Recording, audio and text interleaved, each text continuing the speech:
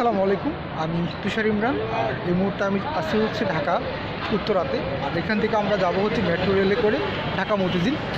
তো আজকে পুরো জার্নিটাই কিন্তু আপনাদের সাথে শেয়ার করব যে আমি উত্তরা থেকে মতিঝিল কীভাবে যাচ্ছি, সম্পূর্ণ বিষয় আপনাদেরকে দেখাবো। এটা হচ্ছে গিয়ে মেট্রো রেলের উত্তরা উত্তর স্টেশন। আর আমি এই মুহূর্তে আসি হচ্ছে উত্তরাতে। এখান থেকে আমরা যাব হচ্ছে মতিঝিলে। আমি একটু আপনাকে ঘুরে দেখাই নিচের দৃশ্যগুলো। এখানে কিন্তু নামার পরেই কিন্তু আপনারা অনেক গাড়ি পেয়ে যাবেন। এই যে দেখতে পাচ্ছেন এখানে অনেকগুলো রিক্সা, এটা হচ্ছে ঢাকার ঐতিহ্য। আর তো আমি এই মুহূর্তে হচ্ছে গিয়ে সিঁড়ি দিয়ে উপরের দিকে যাচ্ছি। প্রথমে আমাদেরকে টিকিট সংগ্রহ করতে হবে। তো নিচ থেকে আসার পরে আমরা এখন এদিকে যাব। এখানে আসলে যেই মেশিনটা, একটা মেশিন এখানে কাজ করতেছে না, আর আরেকটা মেশিনে টিকিট কাটার জন্য সবাই দাঁড়িয়ে আছে। এই মুহূর্তে আসলে আমি টিকিট কাটার জন্য দাঁড়িয়ে আছি। আর এখানে কিন্তু বিশাল বড় লাইন টিকিটের জন্য।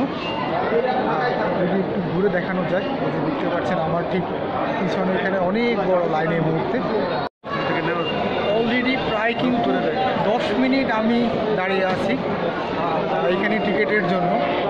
তারপরে যদি একটু আপনাদেরকে ঘুরে দেখাই, এরপরও দেখেন যে আমি এখনও অনেক বড় সিরিয়াল, অনেক বড় লাইন দাঁড়িয়ে থাকতে হচ্ছে। দেখি এখানে আসলে টিকিট কাটাটাই হচ্ছে গিয়ে খুবই ভোগান্তির একটা বিষয়। যদি আরও কয়েকটা কাউন্টার বাড়ানো হয় তাহলে কিন্তু এখানে খুবই সুবিধা হয় মানুষের জন্য। আপনারা মাত্র 2টা কাউন্টারে সার্ভিসটা দিচ্ছে এই মুহূর্তে। তো মেট্রো রেল কর্তৃপক্ষের কাছে একটা রিকোয়েস্ট থাকবে যে আপনারা যদি কাউন্টারের সংখ্যা বাড়ান তাহলে হয়তো যাত্রীদের জন্য খুবই উপকার হয়। শেষে আমরা প্রায় কাছাকাছি আসছি। আর এই যে হাতে গোনা কয়েকজন আছে হচ্ছে গিয়ে, যারা হচ্ছে গিয়ে মেশিনের মাধ্যমে টিকিট কাটবে তাদের জন্য হচ্ছে ওই যে পাশটা দেখতে পাচ্ছেন, ওই পাশে হচ্ছে গিয়ে মেশিনের মাধ্যমে। আর যারা হচ্ছে গিয়ে ম্যানুয়ালি কাটবে তাদের জন্য হচ্ছে এই পাশে এখানে 2টা কাউন্টার রয়েছে। তো আমি অবশেষে হাতে পেলাম হচ্ছে টিকিটটা। চলুন আপনাদেরকে একটু ভাড়ার যে চার্টটা, সেই চার্টটা দেখেন।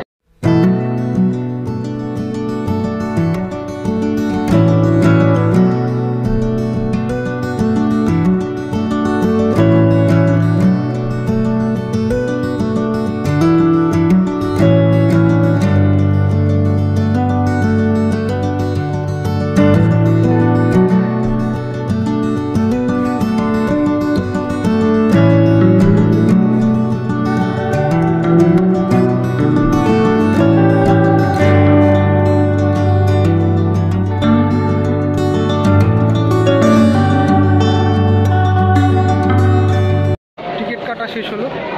এখন আমরা উপরের দিকে যাব। তো এখানে উপরে আসলে যাওয়ার জন্য আপনাকে এখানে সামনে একটা মেশিন আছে, ওই মেশিনের মধ্যে কিন্তু টিকিটটা পাঞ্চ করতে হবে।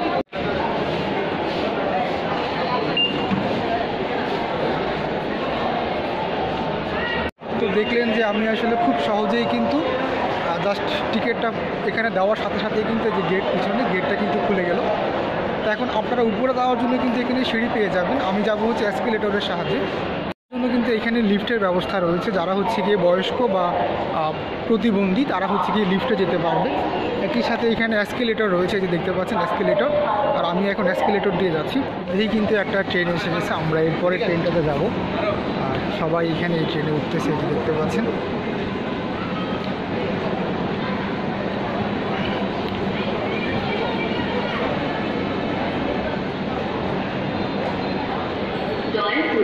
দরজা থেকে নিরাপদ দূরত্বে দাঁড়ান। Please stand clear of the doors. কিন্তু একটা ট্রেন আসছে, আর সবাই কিন্তু এই ট্রেনটার মধ্যে উঠে গেছে এবং সবাই কিন্তু ট্রেনের মধ্যে উঠতেছে। বাট আমি এরপরে ট্রেনে যাব, যার জন্য আমি এখন অপেক্ষা করবো এখানে।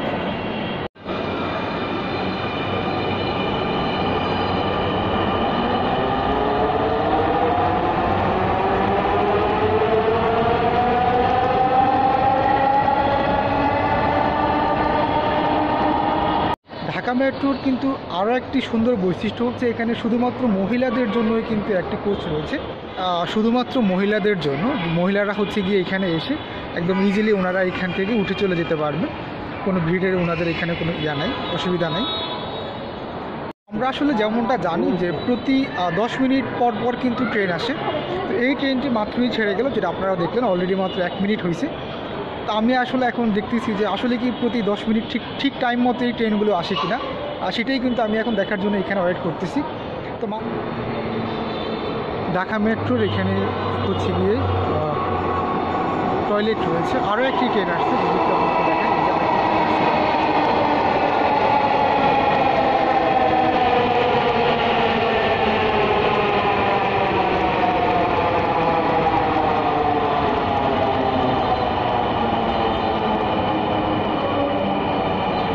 আমরা জানি যে প্রতি 10 মিনিট পর পর ট্রেন আসে, কিন্তু এই মুহূর্তে কিন্তু এই যে আরও একটি ট্রেন আসছে। আসলে কিন্তু 10 মিনিট না, মাত্র 2 মিনিট পরেই কিন্তু এই ট্রেনটা চলে আসলো এখানে।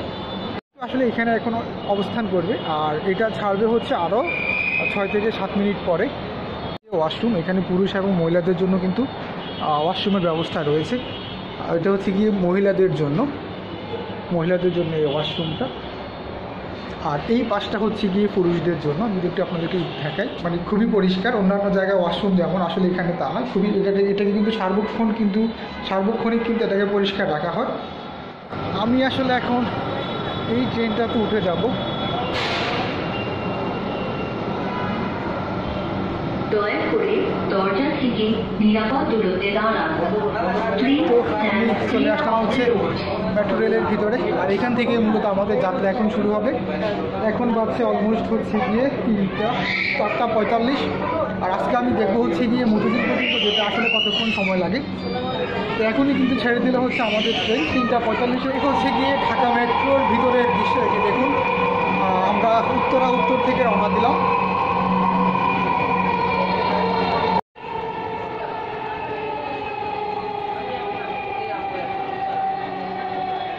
মাত্র 10 মিনিটের মধ্যে কিন্তু আমরা উত্তরা থেকে চলে আসছি এখন মিরপুর 10-এ। আর আমি আজকে যাচ্ছি হচ্ছে মতিঝিল। আপনাদেরকে মূলত দেখাবো আজকের এই ভিডিওর মাধ্যমে যে উত্তরা থেকে মতিঝিল পর্যন্ত যেতে আমাদের সর্বোচ্চ কতক্ষণ সময় লাগে। সাথেই থাকুন।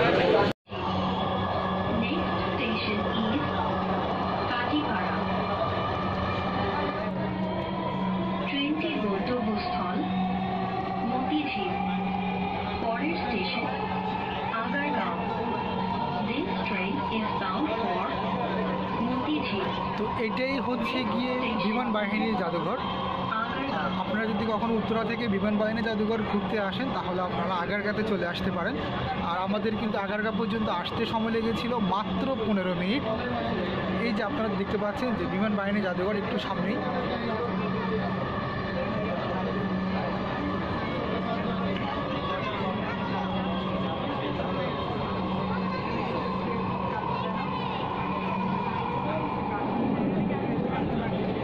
বিমান বাহিনী জাদুঘরে দেখতে পাচ্ছেন এখানে অনেকগুলো বিমান কিন্তু রাখা আছে।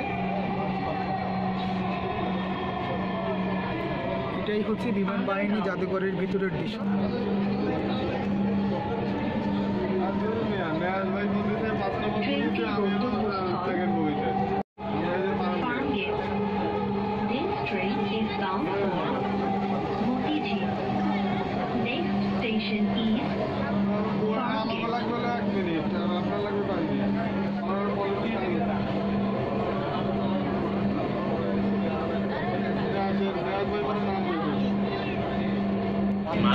মিনিটে কিন্তু আমরা এই মুহূর্তে কিন্তু উত্তরা থেকে চলে আসছি হচ্ছে শাহবাগ। আর এরপরে আমরা এখন আশা করতেছি আর 10 মিনিটের মধ্যে পৌঁছে যাব। তো আমরা এই মুহূর্তে শাহবাগ থেকে আবার রওনা দিলাম তার পরবর্তী স্টেশনের দিকে। এখানে একটা জিনিস বলে রাখা দরকার, সেটা হচ্ছে যে এক একটা প্ল্যাটফর্মে কিন্তু ট্রেন দাঁড়ায় কিন্তু মাত্র 30 সেকেন্ড করে।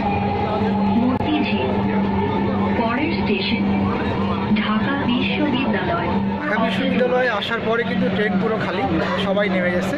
তার মানে বোঝা যাচ্ছে যে উত্তরা থেকে যারা আসছে বেশিরভাগই কিন্তু ঢাকা বিশ্ববিদ্যালয়ের এখানে এসেছিল। তো এখন ঢাকা বিশ্ববিদ্যালয় থেকে ছাড়লো পরবর্তী স্টেশনে। যে দেখেন বইমেলা অনুষ্ঠিত হচ্ছে, নিচেই বইমেলা। আমরা বইমেলাতে আসবো ইনশাল্লাহ, একটু পরেই আসবো।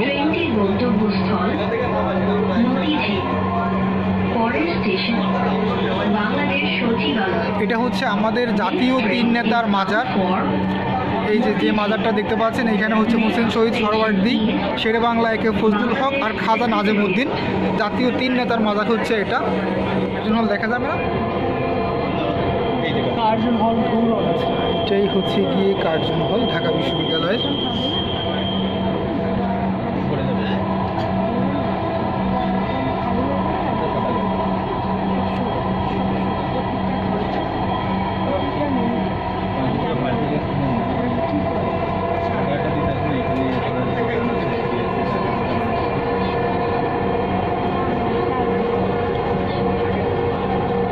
এটা হচ্ছে বাইতুল মোকাররম মসজিদ, বাংলাদেশের জাতীয় মসজিদ বাইতুল মোকাররম।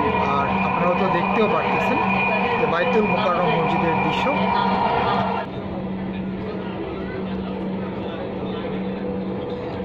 এটা হচ্ছে পররাষ্ট্র মন্ত্রণালয়ের ভবন।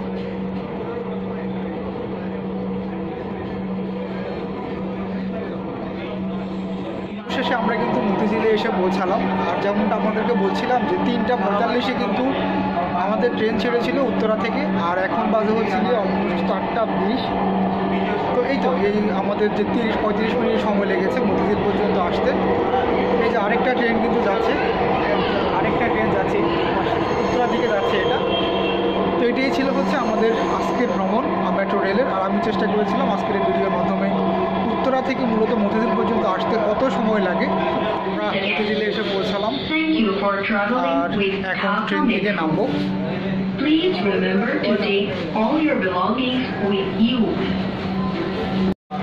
সবাই নামতেছে এই মুহূর্তে। আর একটা কোচ থেকে আরেকটা কোচে যাওয়ার জন্য কিন্তু এরকম দরজা রয়েছে, দরজা দিয়ে সবাই একটা কোচ থেকে আরেকটা কোচে আসা যাওয়া করে। তো এই হচ্ছে গিয়ে মতিঝিলের দৃশ্য।